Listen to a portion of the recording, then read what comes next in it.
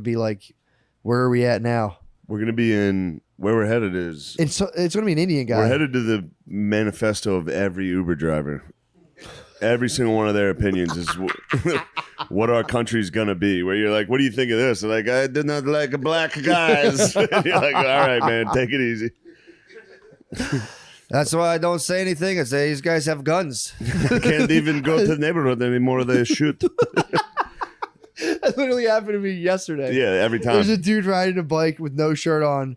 Blew a thing, and the guy was like going. I'm like, and like they hit, like he had to like jam his brakes. I'm like, bro, you know that guy wasn't going to stop. He goes, yes, but I do not want to be hit from the back. And he's like, I don't say anything usually before I say fuck you, but now these guys have guns. They shoot me. Yeah. I was like, dude, man.